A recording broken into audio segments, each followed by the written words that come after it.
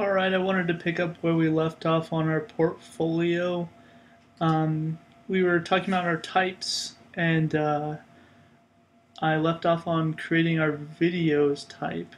And as you can see in our portfolio, we have 1 in there, and our videos we have 0. And this is how you can create different portfolios, and these are essentially categories. As you can see, they're categories. I renamed them type. And alright, it'll be easier if I just create a new post and we just walk through it and you can see how it works. So we'll name this one videos, and upload an image.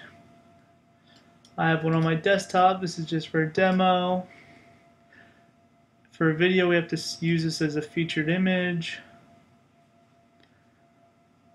Alright, and close that. We've got our featured image showing up. And for this one, let's go ahead and use this video player link. Alright, so alright, I'm going to go ahead and open up a new tab and go to Vimeo and go to my favorite Lamborghini video. And all you need to do is you can use Vimeo, YouTube, whatever you need. If you want to pull in a video, you just grab the embed code. And let's grab some of this code right here. We copy it. Once you're done copying the code, we're basically done with that. Let's go back to where we were working. Alright. I'm gonna paste this into another, this is my just code editor real quick so I can piece through this with you.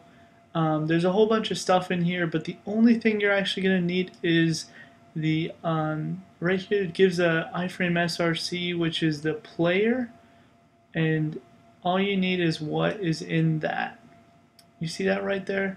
All you need is that. All this other iframe stuff, don't worry about it. You don't need any of that other junk. I just copied out what we needed, which was right here. Same with YouTube. YouTube's going to give you the same thing.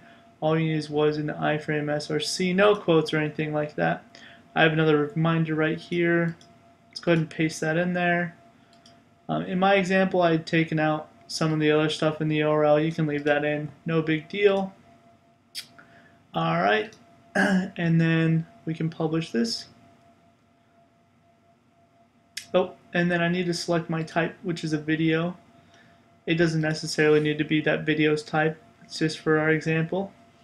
Let's create a new page now. And let's type this portfolio videos.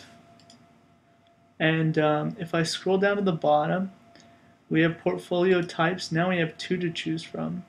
And this is what I was saying, is how you can, do a really good job of managing portfolio types if you really want to. And so we can do videos, and we're going to select, it doesn't really make a difference, but let's do gallery. And let's publish this. And we'll open this in a new tab. I'm going to slide that over. And so now we have our portfolio videos. That thumbnail, let me zoom back out. Thumbnail we inserted, and then if I click on it, we have that video, and we can play the video and everything. Really nice. And then if we go to our other portfolio, we still have that other image.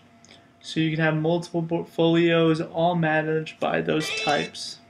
Really nice.